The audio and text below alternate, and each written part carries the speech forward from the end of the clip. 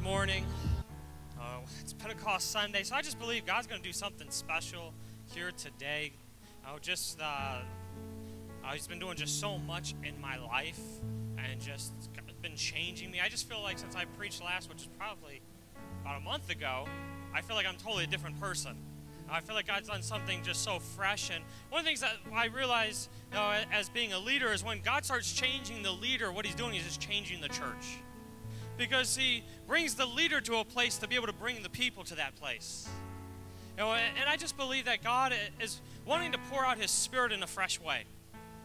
And so I have Holy Spirit we're going to be talking about as the sermon series for the next few weeks. And one of the things that I think that just kind of hurts the heart of God, though, is, there's a lot of churches that talk about God, but they don't experience God.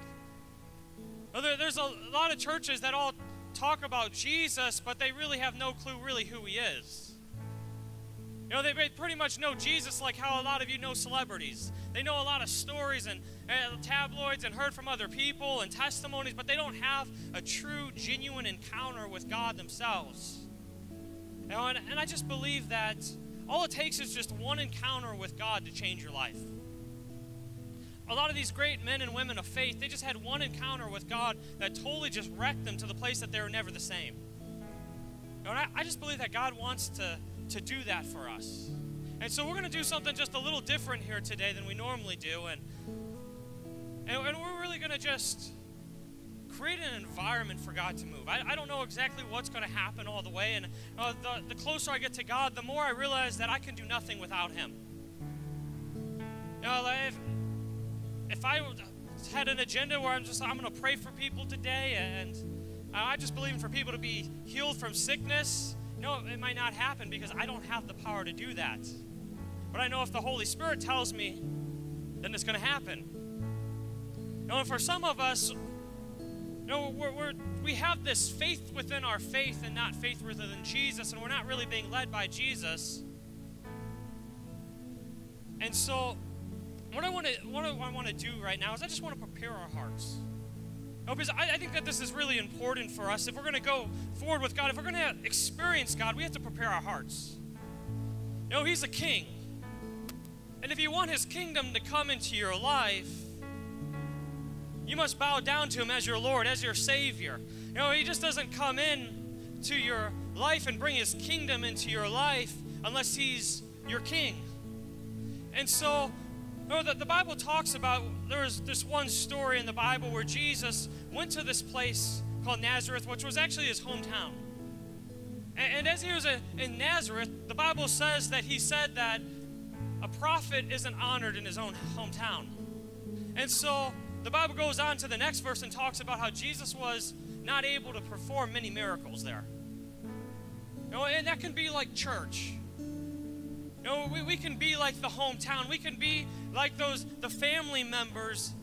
We've been in church for so long that we've gotten so familiar with God that we can come into church, just sip on our coffee, just enjoy the worship, and we can forget that we're there to engage with God. We're there to minister to God, and we just begin to go into church because we just get so used to it, and we think, oh, that's just great music, and I love the music and hearing it. It's like, worship's nothing to do with you.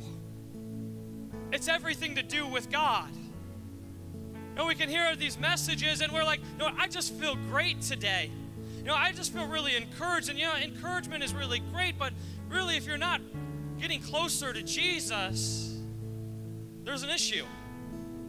If your heart isn't being drawn to Jesus at the end of the day, if you're just saying, well, my pastor is so good, I just love hearing his messages, then there's something going on that's not really right at that church. Because at the end of the church, I believe that people shouldn't even remember that the pastor preached. They should just remember that Jesus touched their life.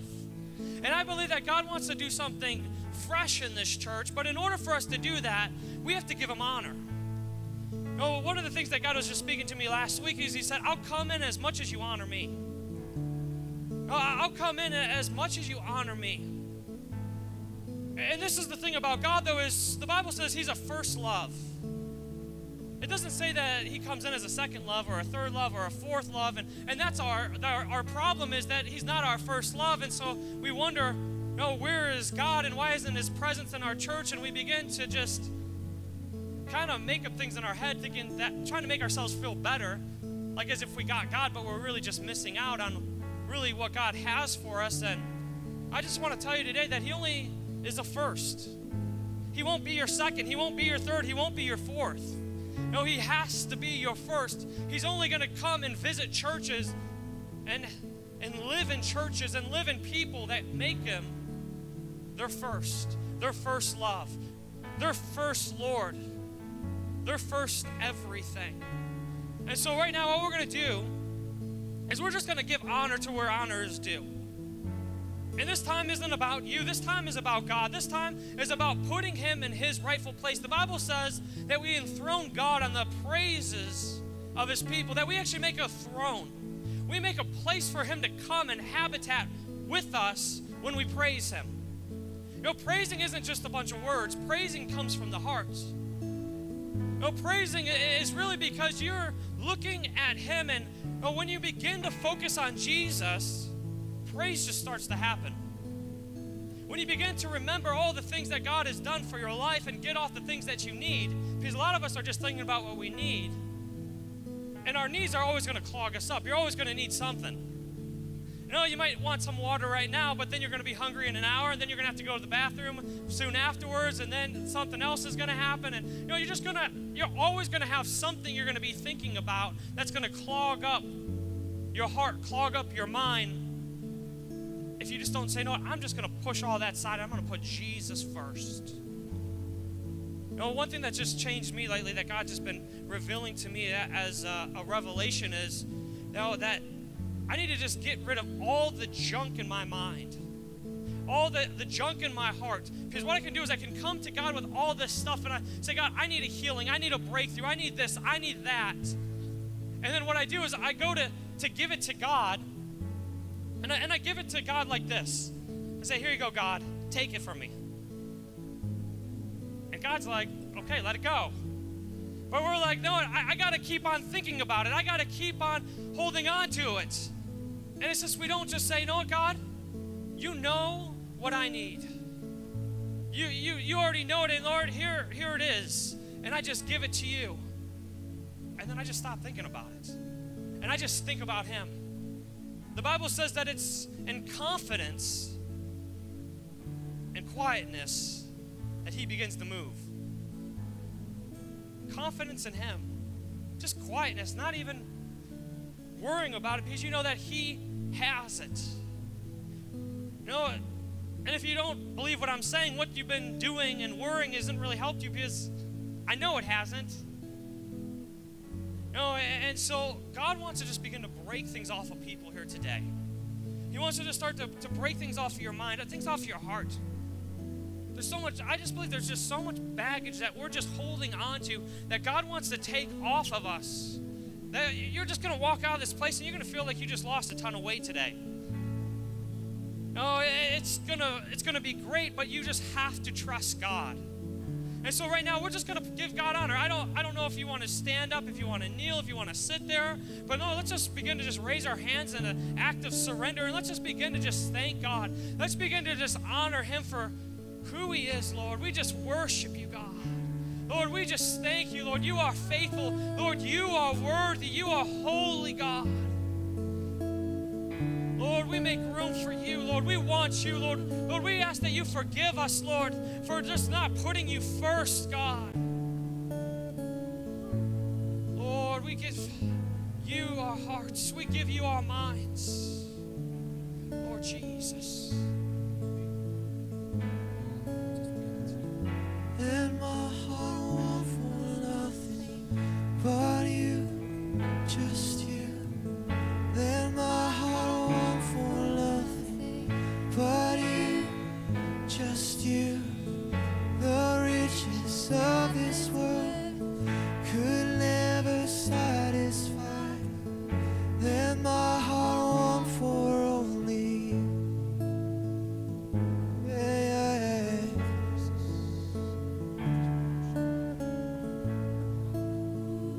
The love that you deserve coming forth from your children.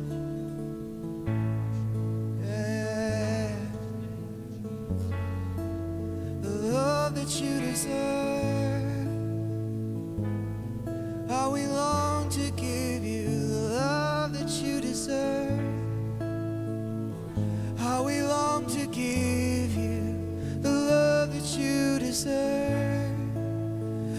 Oh, how we long to give you the love that you deserve.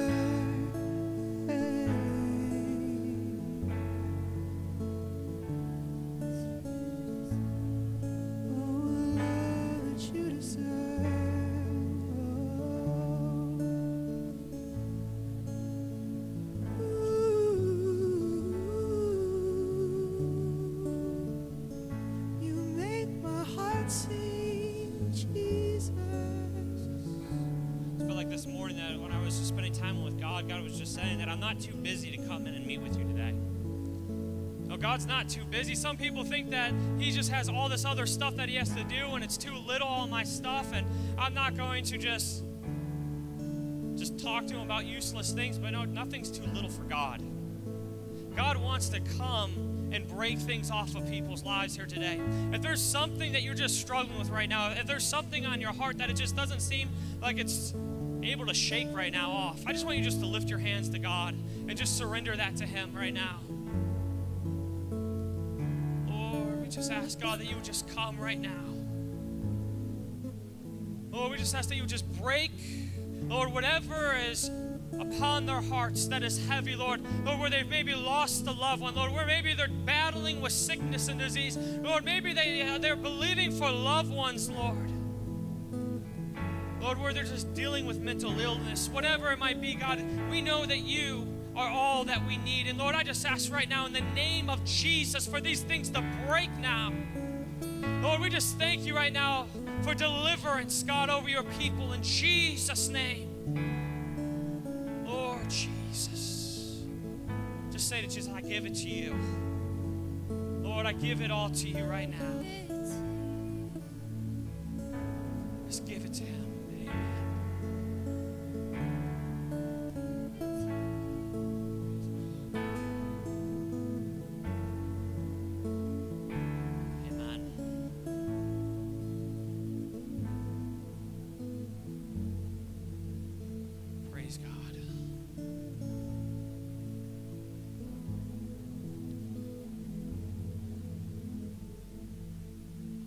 In Matthew 6:33,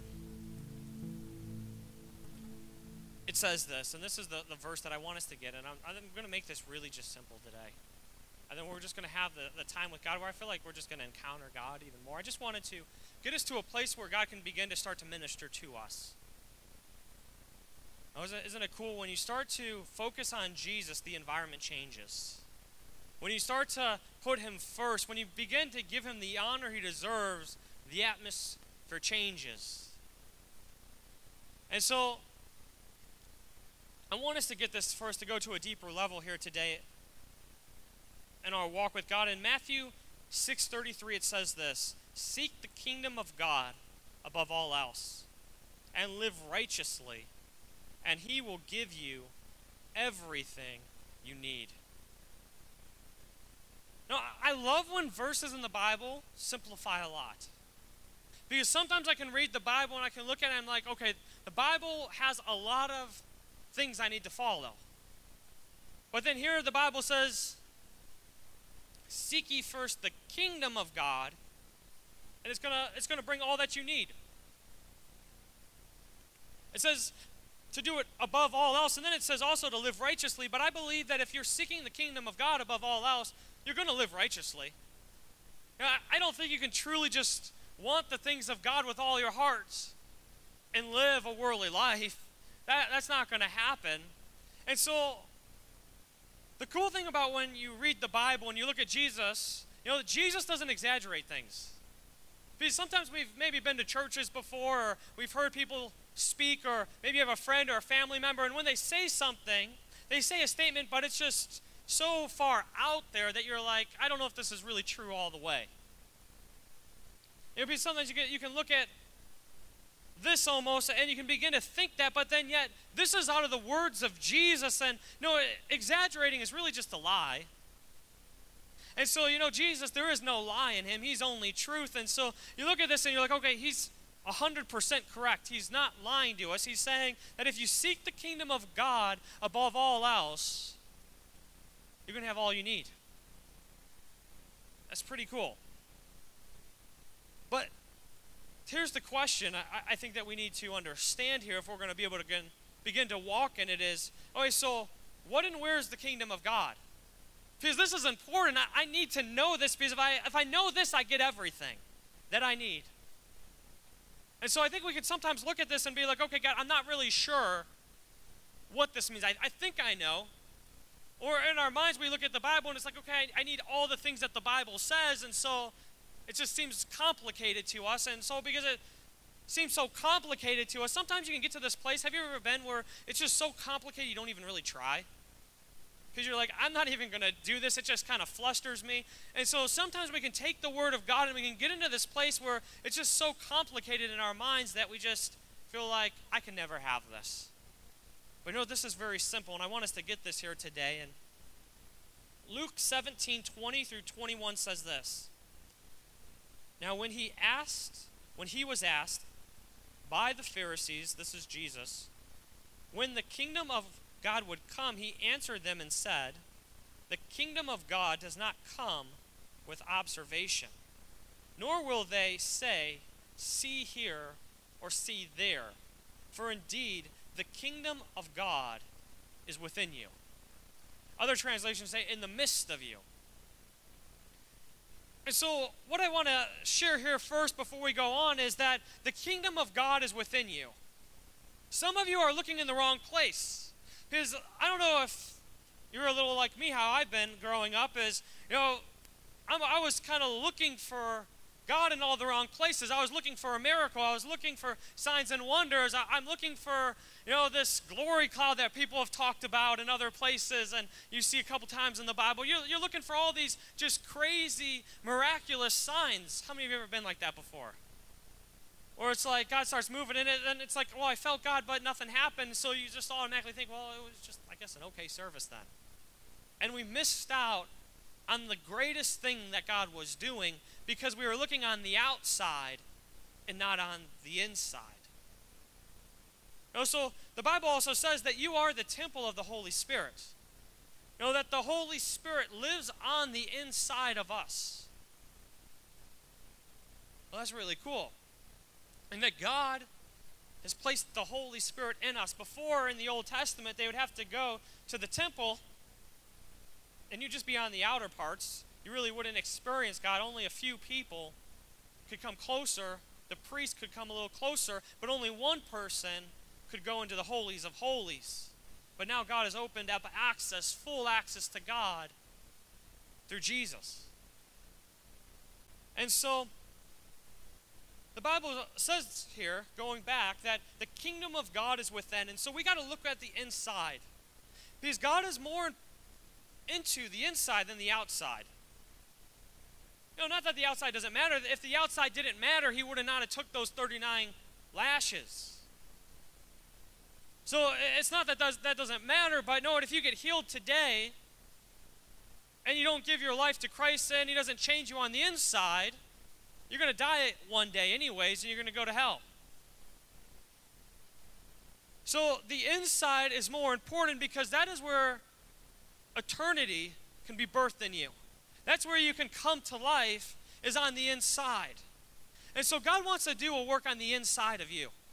Some of the greatest moments that you've ever had where God has changed you is in moments that you didn't understand. Because it was on the inside, and you walked out of that service or you walked out of that encounter with God and you just felt different. You're like, I don't even know what happened. It was really great, but you didn't really realize that all of a sudden now you're starting to love others a lot better. All of a sudden you're not wanting to be around those old friends anymore. Now all of a sudden you're not wanting to watch that trash that you were watching with TV shows and movies, and all of a sudden you just start to see you're being different. God is starting to mold you and to shape you. But the problem is that there's too many people looking for an outside encounter when God is wanting to encounter you on the inside. He's wanting to change you from the inside out. Too many churches are looking, and too many Christians are looking for the outside, and they don't realize that if God would just change them fully on the inside, they'd start to see more on the outside. But if you start to look for something on the outside before it goes on the inside, you're going to be frustrated with your Christian walk with God. You know, in Matthew 12:38 through 40, it says, "Then some of the scribes and Pharisees answered, saying, 'Teacher, we want to see a sign from you.' But he answered and said to them, 'An evil and adulterous generation seeks after a sign, and no sign will be given to it except the sign of a prophet Jonah. For as Jonah was 3 days and 3 nights in the belly of a great fish, so will the Son of Man be 3 days and 3 nights in the heart of the earth.'" So Jesus, that other Pharisees back in those days, they were looking for outside signs. They're saying, "Jesus, prove to us. Show us that you're the Son of God. We want to see signs and wonders. We want to see people raised from the dead. We want to see people healed. We heard you've done it before. Show it and prove to us right now." And he said, an evil and an adulterous people look for signs and wonders, basically. That's what they're all about. That's where their focus is. Not that we don't want to see that happen here in this church and God move, but that's all that they care about. A people that really want God look to the inside and want to know God. You know that the kingdom of God is this upside down kingdom. It doesn't really make sense. You can't really go into the kingdom of God and start to look at it the same way that you look at this world. For instance, when it comes to the kingdom, he changes you from the inside out. The world's telling you need a new TV, you need a new car, you need a nicer house, you need all these things and you'll feel better. You'll have peace if you have more money in your bank account. You know, you're exalted by becoming low like a servant. It doesn't make sense. You know, you're filled by God when you become empty. Your wealth is not measured by what you have, but what you give in the kingdom of God. Everything's flipped. And so we got to realize that when we come into the kingdom of God, when it starts to function in our life, things start to get flipped. We can't just come and bring the way that we used to live in the world into the kingdom of God, or we'll miss things. And so here we are, and we see that now the kingdom of God is in the inside. The kingdom of God is, back then, was in the midst of them, around them, because Jesus was there. But also it says on the inside of them, now that we're the temple of the Holy Spirit. But then, okay, so what is it now? So we know where it is. The kingdom of God is in the inside of us for those that are Christians. No, but what is it now? Now that I know it's on the inside, I'm looking to the inside. When I come to church and I start to worship God, I'm looking and I'm experiencing God on the inside. When I'm praying and singing, I'm looking, and I'm not just looking with my eyes open, looking for a miracle and to say, oh, there's God and now he's here. No, I'm looking on the inside and I'm experiencing him.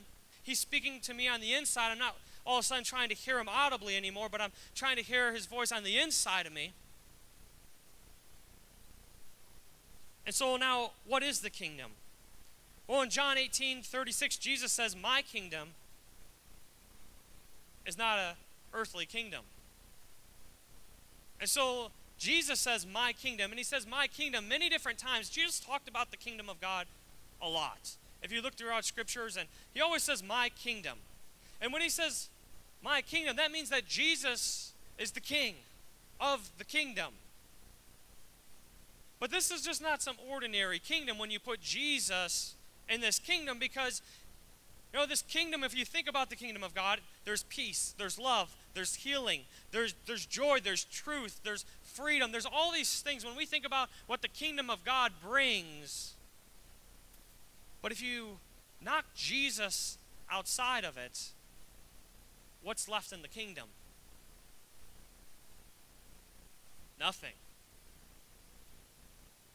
No, nothing is left outside of Jesus and the kingdom, because he is the source of it all. He is the source of peace. He is the source of health. He's the source of life. He's the source of truth. It all comes from him as a person. It's not something that he just owns. You know, like if a king in this earth had a kingdom, You know, his kingdom is a bunch of things that he owns, but it's not really who he is. But in the kingdom of God, his kingdom is actually himself. Because everything in that kingdom comes from him. It's a part of who he is. And so what I want us to get here, because this is just so simple, yet so life-changing if you get this, is the kingdom of God is Jesus. The kingdom of God is Jesus. And the problem is, for a lot of us, we're trying to use Jesus to get to the destination that we feel like God wants us to get to. We feel like I have this calling, I have these things I believe that God wants to bring into my life. I need some joy, I need some peace, I need some breakthrough, I need some freedom. And so we're asking Jesus for these things, but we don't realize that if you just go after Jesus and you just touch him, you get it. Jesus is not a means to the destination. Jesus is the destination. And we miss it as a church. That if you get Jesus, you get everything. It's all about Jesus. We're talking about the Holy Spirit here today, but what all of the Holy Spirit talks about is Jesus. Really what the Holy Spirit does is, you can look at him as he's a connector all of a sudden to Jesus. He connects us to Jesus' presence. It takes the Holy Spirit to hear Jesus. He opens up our senses, and he just leads us to Jesus.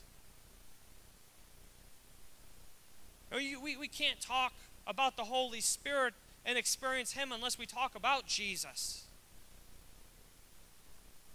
Because without the Holy Spirit, and what the Holy Spirit does on the inside, it's like this TV that is right here wouldn't work unless it was plugged in. Our spiritual senses are never going to work without the Holy Spirit being plugged into our life. Because you can't turn yourself on spiritually. You can't start to hear God. You can't start to see God in the way that he speaks. You need the Holy Spirit. He's the one that awakens all those giftings. It takes God to see God. It takes God to hear God. It takes God to experience God. But what we need to do as a church is we got to seek Jesus. We got to make sure that Jesus is everything.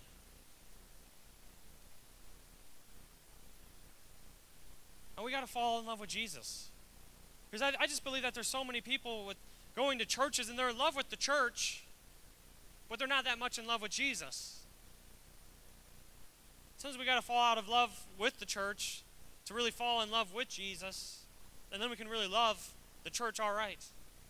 And some of you might not know what I mean, but some of you might know what I'm talking about. So once you get Jesus, you get everything. If I could get the band, we're going to need you here just in a few minutes, but if you could just get all set, even play in the background, it'd be great. But I want us to get this here today is, the way that we got into salvation is the way that we keep salvation. How did we get into salvation? How did we walk into a relationship with God? Through Jesus. But for a lot of us as Christians, we don't realize that when it comes to salvation, salvation is much more than Jesus just being the sin eraser and coming into our life and he just erased our sin and then all of a sudden we can go to heaven. It's much more than that.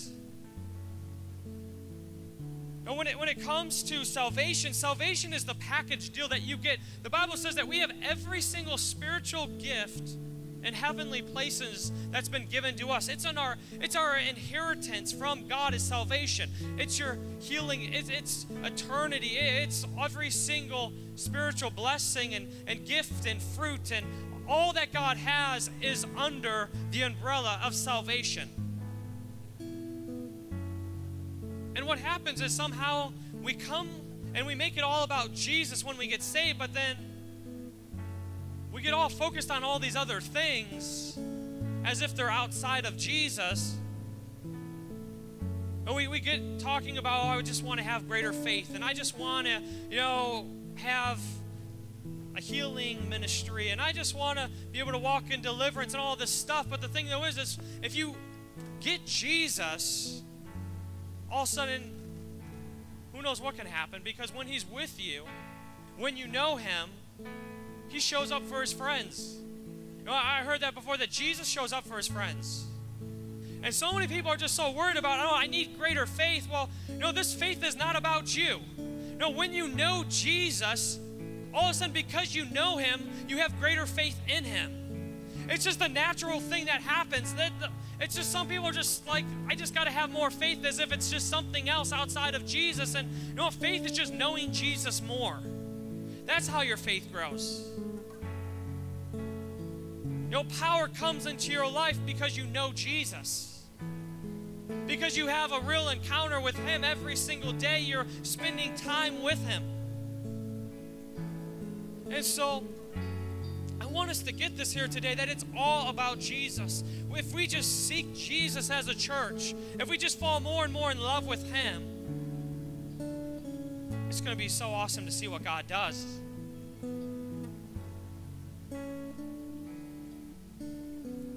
You know, Jesus is just not a piece. He's everything. He's everything. No, Jesus is just not a piece of your life. If you just do that, you're going to be missing out on so much areas of your life. And that's why I believe the church struggles and struggles and struggles and struggles with the same thing over and over and over again. It's because they have Jesus over here, but then they have all this stuff outside of him that they're dealing with. And we got to learn to just say, no, Jesus, I'm going to have you as everything in my life. I'm going to place everything under your kingdom. I'm going to place my marriage under your reign. I'm going to place my kids under your reign. I'm going to place my body under your reign. I'm going to place all of myself in you. But you have to have a relationship with him. You have to fall in love with him. You have to really want to get to know him. And we can't just start going after his stuff, because he is all of that. I'm just telling you today, if you get this today, it'll change your life. I just noticed, just when I'm spending time with God now, and I'm just going after him, and I got that revelation that he is everything. He is all that I need. When I seek him, the kingdom first, everything that I need is given to me. It simplifies it so much more. Now I'm not just trying to seek for all these different things. No, I just know it's really easy. I just get next to Jesus, and I just spend time with him, and I'm just in his presence, and I don't even really realize what's going on in the inside, because it doesn't really make sense. But I just stay there, and I just fall more and more and more in love with him, and I just begin to, after an hour, after 2 hours, I'm like, something just really happened in my life. I'm not really sure, but I feel good. I feel at rest. I feel peace. I feel joy. You know, all those things that the world is seeking after, you know, I got. And it's just so awesome. And this morning, I just want us to be able to just, maybe for some of you, for the first time in your whole life, just to really seek Jesus here today. I want to give you the opportunity before we go here to just seek him and him alone. And I'm telling you, if you will just cast your cares upon him and just say, I'm letting it go, instead of just trying to hang on to things, and just saying, Jesus, I give it to you, but not really letting it go, it's not going to really work too well for you. But if you just come to him and just say, no, I'm going to just trust you. I'm just going to seek after you. I'm not going to worry about all that other stuff. I'm just going to put my mind, my heart upon you, and just allow you to take care of it. Just watch what he does. Just watch what he does. What I'm going to do is I'm just going to pray, and I'm going to have the band lead us, and we're just going to sing the song, Only Jesus, and however else it goes. And if you want to come to the front and kneel, raise your hands, stay seated, stand up, whatever. But I just want to encourage you just to seek Jesus. However that looks, begin to just give him everything. And just put your mind on him and him alone. Not on your problems, not on your family, not upon lunch, not upon anything else. And just watch. And and just trust God, and it's going to change your life, I believe. Lord, we just welcome you right now. Lord, we just ask that you would forgive us, Lord, for, Lord, just making church sometimes about everything else but you. Lord, we just ask that you forgive us, Lord, for at times just going after all these things, Lord, but not really going after you. And Lord, we just ask right now that you would begin to change our hearts and align them with you, Lord. Lord, I just ask that you would become everything to us as this church, Lord. I just ask that it would be all about you, that you would just come close. For, Lord, only one encounter with you can change us. Lord, I just believe that some people are never going to be the same here today. Lord, I just ask that you would just break things off people's minds, off their hearts, God. Lord, let us truly just make you everything right now and seek you first. In Jesus' name, amen. Amen. You may have come forward or wherever to seek God. And my heart won't for nothing but you, just you. The riches of this world could never satisfy.